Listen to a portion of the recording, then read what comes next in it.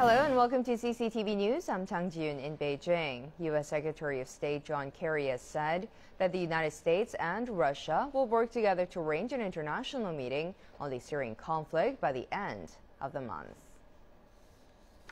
The stated intentions of the Syrian government and the opposition groups to find a political solution. Both have said they want to. Both are committed to it.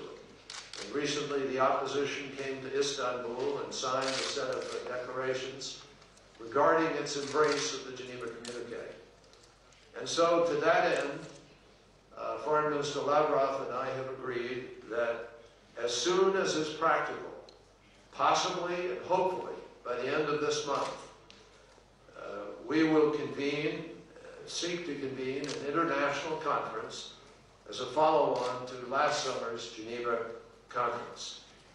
And the specific work of this next conference will be to bring representatives of the government and the opposition together to determine how we can fully implement the means of the communiqué.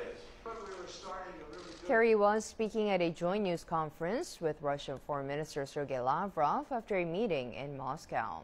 He said the aim of the new international meeting on Syria would be to bring together representatives of the Syrian government and the opposition to negotiate the formation of a new transitional government.